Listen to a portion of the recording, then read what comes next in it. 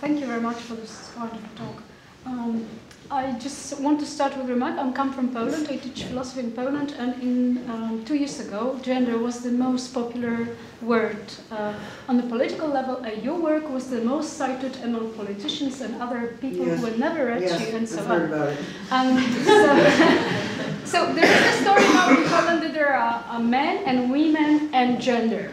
I mean, gender is something we don't know. What's that? Because gender is an English word, so many people don't understand what's that. No, it's like McDonald's. Yeah, of course. Yeah, so it's used now in everyday speech, like to point at someone you are not sure who he is. So he's probably gender, right? He's probably gender? Yeah.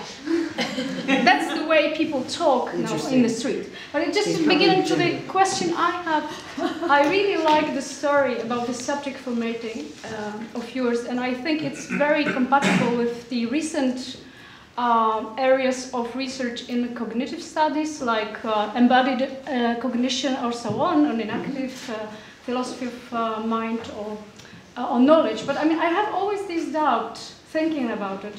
How can we put it into action? I mean, because I have this intuition that this story about irritation, about performative way of thinking about subject is a good way to non or less violent society. Mm-hmm.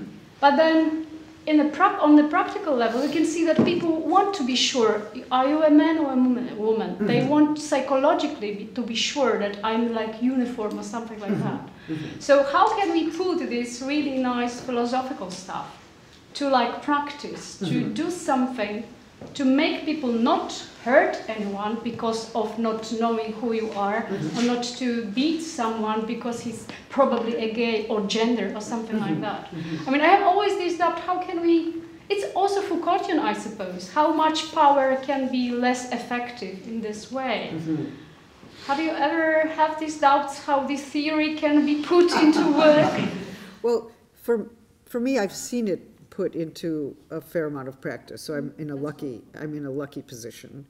And maybe I'll just say this, that I mean, first of all, gender studies and queer theory and LGBT studies and masculinity studies, I mean, all of these fields have certainly a place in the academy, and it's a very rich and highly contested area with its own trends and its niches and its schools and all of that. But at the same time, it's entered into law, and it's entered into social policy, and it's entered into the American Psychiatric Association, and it's entered into the World Health Organization, and even the diagnostic manuals, the DSM, that actually is generally understood to be the standard diagnostic manual for mental health throughout the world. It entered into UN debates on sexual autonomy. So I am confronted all the time with the ways in which it enters into public debates and opens up certain areas. Now, in my view, there is a critique of violence in the theory of gender performativity, and and I will be talking about nonviolence later today, but I can't do everything at once. And it has to do with not only the constraints that gender norms have on many people who feel that life is not livable within those constraints, but also the demand to expand gender and to allow it to include a number of embodied ways of living, such that those who live that way are free to breathe and move and exist and have their relationships and celebrate their loves and mourn their losses openly, or as openly as we do such things. And so I think it's entered into the gay marriage debates, and it's also entered into gay parenting or non-traditional parenting law. So in fact, there's no question. I mean, you started your remarks by saying gender has become very popular, it's debated. So you're telling me already that it's in the political field. It is, but it is not doing any, I mean, it is not functioning in the way to reduce the violence. It's the opposite. I understand. I mean, I'm saying about no, I understand that. But it seems to me that it opens up the question, like, why are people beaten, imprisoned, and put into psychiatric confinement on the basis of their gender presentation or their sexual orientation or what is perceived as such, or their transgender existence in the public sphere. Now, in Turkey, I went there 5 years ago, and we could barely meet as a group because the transgender people were so unsafe on the streets, and now there's new legislation and the transgender people were part of the Gezi Park and received new forms of solidarity from quarters of public life that were completely unthinkable. Now, Poland, I'm coming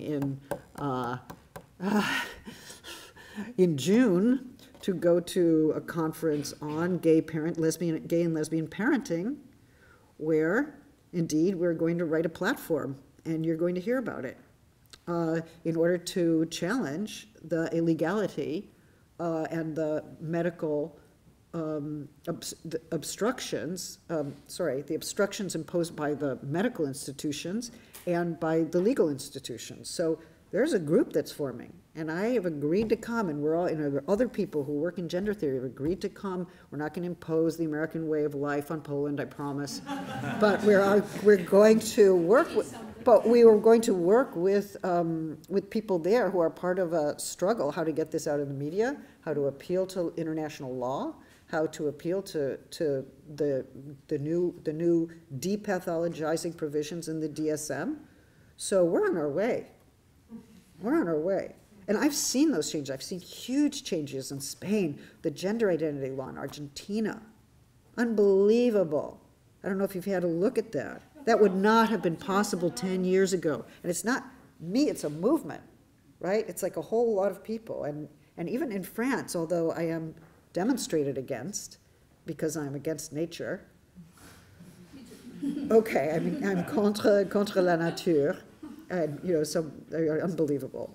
But the same, interestingly enough, the same Catholic institutions that invite me to speak have to deal with demonstrations from their own community against my speaking. Now, it's not me, right, that's so important here, but it's interesting to track, like, the divisions within the Catholic Church itself and the broader Catholic community.